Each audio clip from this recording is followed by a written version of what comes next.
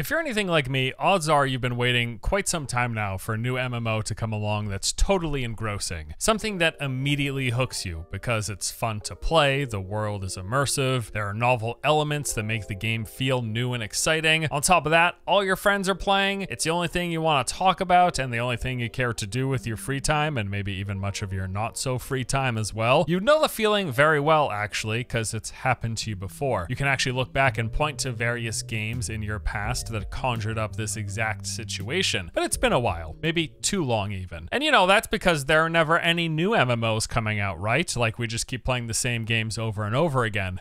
Well, what if I told you there are actually over 40 new MMOs and MMO lights being developed at this very moment? You'd probably say I'm full of it, but I'm not. Look at this list. Every single game here is confirmed to be in development right now. Many of them even claim to be releasing in the next 1 to 2 years. On one hand, you could actually say there's never been a better time to be an MMO fan. I'm fairly certain actually there has at least never been a time where we've had so many new MMOs in active development that we were aware of. Even excluding all of the MMO lights, there are at least 30 of the more traditionally structured MMOs on the list. And there's almost certainly some games I missed or forgot. I mean, it is nuts. But at the same time, how many of these games are most of us going to be playing for more than a week or two? I don't know. Probably not a lot of them. And boy, is that...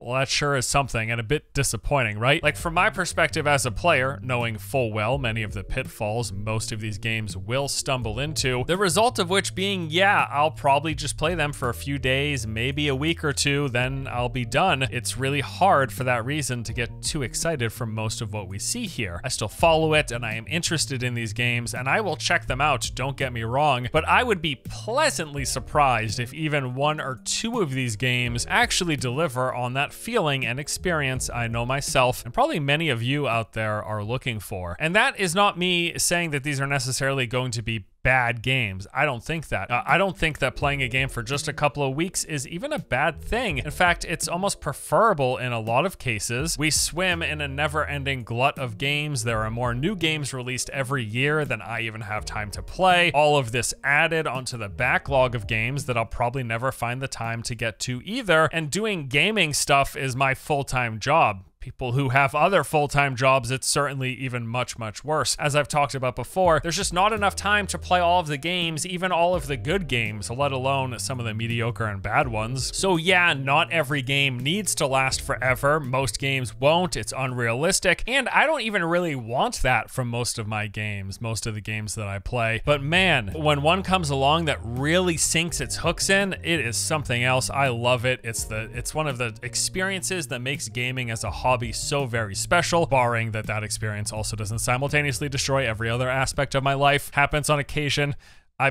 I've been there, don't worry guys, I get ya. And you know, from MMOs, our expectation level is certainly higher than just a few days to a week, especially with how big and expansive these games are supposed to be and how long they spend in development. We go in wanting a lot more than that, but the fact of the matter is most things won't deliver that, and even if most games could, you would only play but a fraction of them. So we are just looking for those pinnacle experiences in gaming to come along. So realistically, looking at that list that I showed you earlier, yes, I don't expect many of these games will keep me around for very long. Most of this list I will play for a few days to a week to check them out, to have my fun or not have fun, and then I'll move on. Will any of them last longer than that?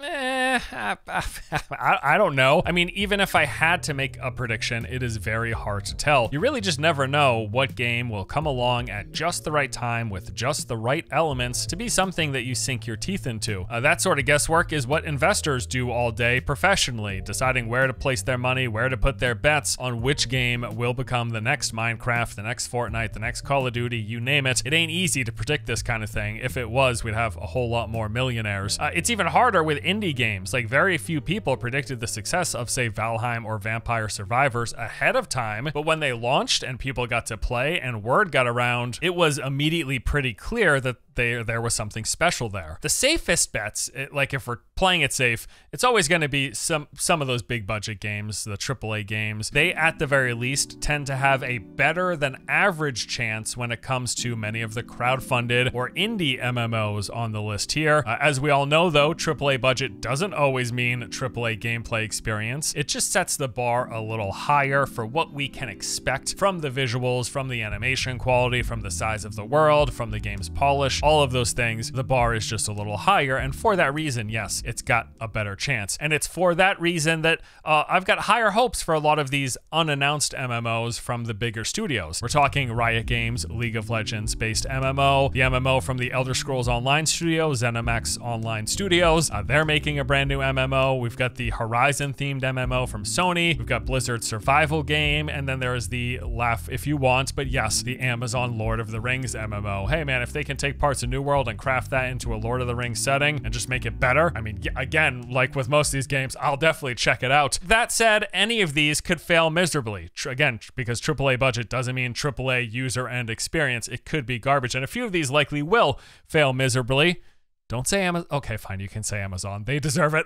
But again, I would say that I have better than average expectations from these games compared to the slew of the crowdfunded and indie MMOs that are on the list. I will say I do also have some hopes for a lot of these MMO lights. Some of them I think are quite promising. Near the top would be Dune Awakening. I love Warframe enough to be very interested in what they do with Soulframe. And I also think Nightingale seems pretty darn promising. That one's very narrowly made this list of what we call an MMO. But anyways, but just about every MMO light actually that you see here, I am interested in playing for at least a little while. When it comes to that main list though, of those confirmed, more what we would consider traditional MMOs, ones that kind of live up to the general infrastructure and what we think of as a classic MMORPG like World of Warcraft and everything in that vein, that main list of 30 or so games, I mean, that is a massive grab bag. It's really hard to say. I do expect a majority of them will fall into the couple of weeks tops category. That's what I would expect, with maybe a few of them breaking through beyond that. But I don't have a ton of long-term hope for most of these, unfortunately enough to say. Yes, even the online MMO fanboy poster child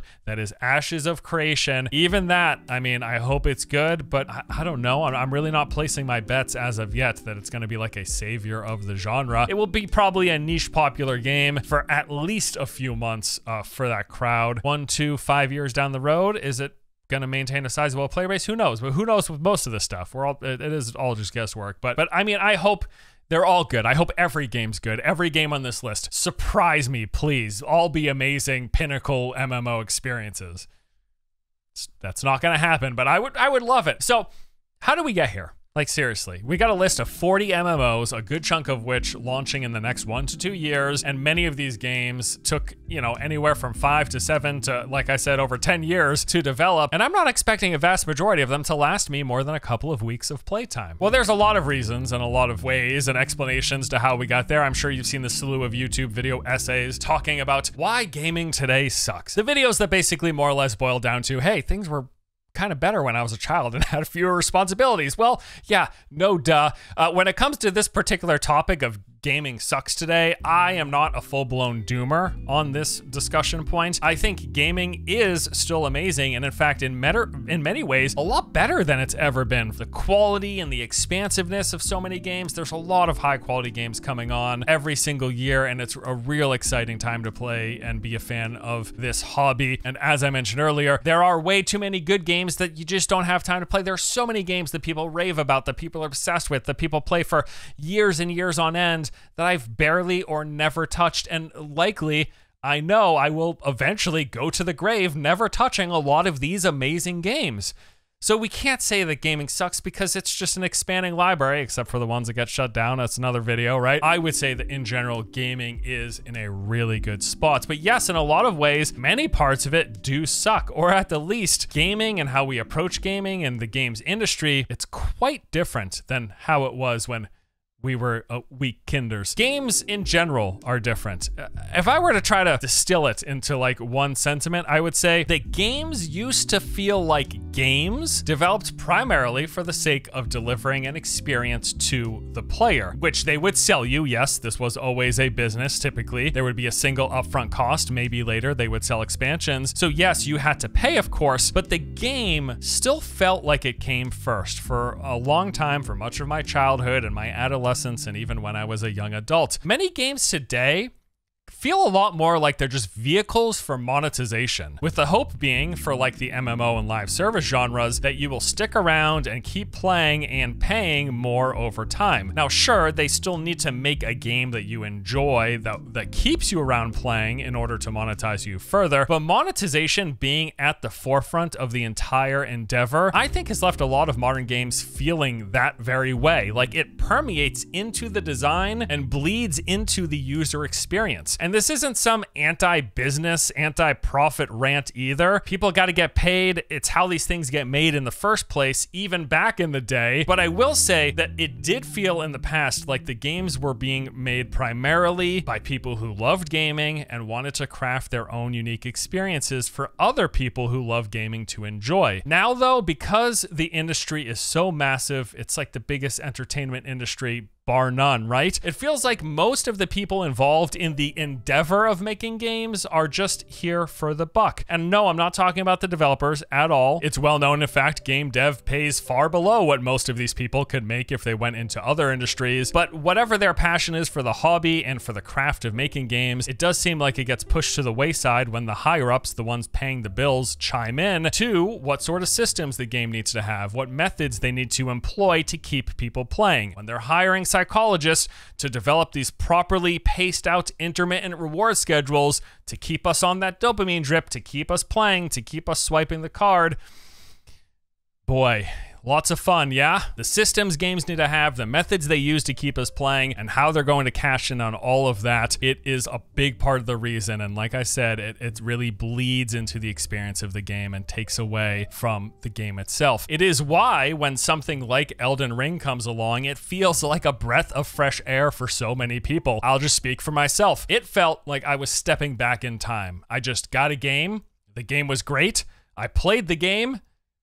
Damn, what year is it? What year did Elden Ring come out? 2000? Of course, there's a lot of things that made Elden Ring great. There are plenty of YouTube video essays about that very topic. All of those things combined with the simplicity of the transaction. I give you money, you give me good game, I enjoy good game and have fun. Nice doing business with you. No cash shop, no further monetization, no season pass, none of that stuff. It's just the game's there. The UI isn't intrusive trying to get me to go to the shop. I'm not logging in and seeing 17 pop-ups that show me the recent activities that I can, some of which pay money for. It's just a game that I hop in and I play, and all of that combined with Elden Ring being a good game, oh man, it was definitely a big part of, at least again, speaking personally, what made the experience of playing Elden Ring feel so refreshing against the sea of modern game design. Beyond games being different, the internet's different as well. For one, it didn't actually really exist when I first started gaming. So if I wanted news or info on the latest NES game, I had to typically get that from a magazine in most cases. Eventually, yeah, we got home internet, but gaming sites were a rare commodity. Usually what we were talking about were like fan pages. I made pages on Angel Fire for like Warcraft 3, or going to forums where people would just talk about the games that they enjoyed. But today, with the constant internet access, with our phones in our pockets, how you learn about games, how you follow updates, how you get news, the guides, the tips, the full playthroughs on YouTube, learning about data mined information and leaks from YouTube videos, streamers who are speed rushing and beating the game in the first day for the entire world to see. The arc of first hearing about a game to when you actually sit down and play the game,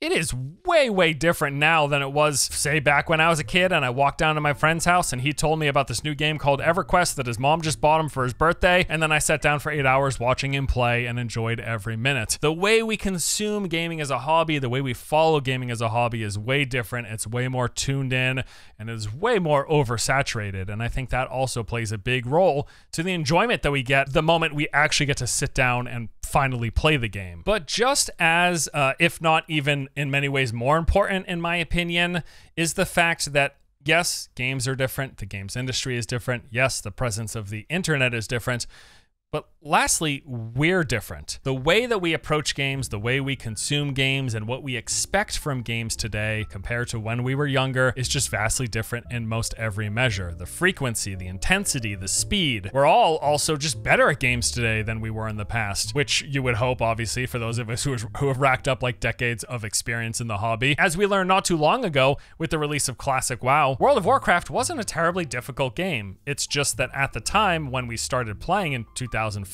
everything sucked. Our computers sucked and struggled to maintain a good frame rate, causing us to always stand in the fire. The internet sucked, causing frequent lag spikes and dropped connections. And yes, we sucked. We were just bad at playing MMOs and probably bad at playing games in general. And for today, all of that has improved. The games run better, well, for the most part, barring any bad PC ports. Internet speeds are way better, so we've got steady connections more of the time. And we also have nearly 20 more years time playing games than we did when we first booted up vanilla World of Warcraft. With time comes experience. With that experience comes a loss of novelty. As far as I'm concerned, lack of novelty is one of the primary driving factors to why so many people can say that gaming isn't fun anymore compared to when it was when they were younger. The more games you play, the more you see. The more you see, the less novel new game experiences are. Let me ask you, have you ever found yourself sitting down and playing a game for the first time and thinking, feels like I've already played this? It's partially true because so many games borrow ideas, structure, gameplay, systems, and features from one another that many times they all start to bleed together. And when things aren't novel, it is very hard to keep you engaged and to hold your attention. We crave variety and novelty, just in general, but this also applies to our hobbies and gaming. And both of these things are massive drivers in the motivation and desire to continue to pursue something, to, in this case, continue playing a game, to stay engaged and spend more time with it. And the fact is, the more experience you have, the more games you've played, the harder and harder it becomes for new games to surprise you. Because yes, in most cases, you have seen it all before. Even if you sit down and a brand new, one of the games on this list, a brand new MMO just launches, you sit down for the first time,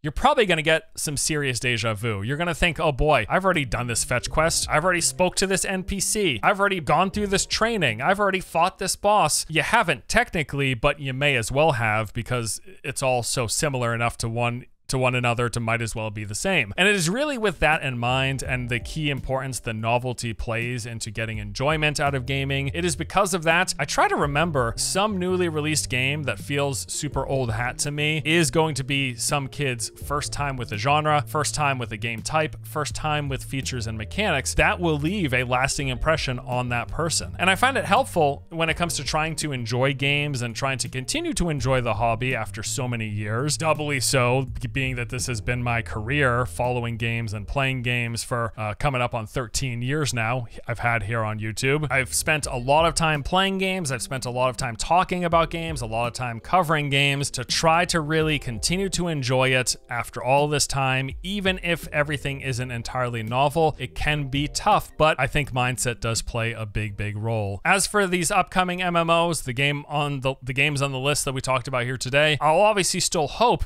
that the developers themselves, the ones in charge of creating these games, do manage to craft something to create an engaging, immersive, and a novel enough experience that even someone as jaded old gamer as myself can be entertained with for at least some time. Although I still, of course, hope that every once in a while we get a game that comes along that does really craft a super unique experience that rekindles some of that flame and has us sort of go back to the first time we experienced whatever your equivalent to World of Warcraft is to me. And I also want to say, if you were struggling with finding games that keep you engaged and games that you're interested in, and you're not wanting to go back to games that you've already played, look no further than games that other people rave about. I think that a lot of times we look on the horizon to what games that haven't been released that are upcoming, and we put a lot of hope in those, while neglecting a lot of these super popular games with huge fan bases, games that are critically acclaimed, games that are cult classics. There's a lot of games out there I know for myself that I've yet to touch that people rave about,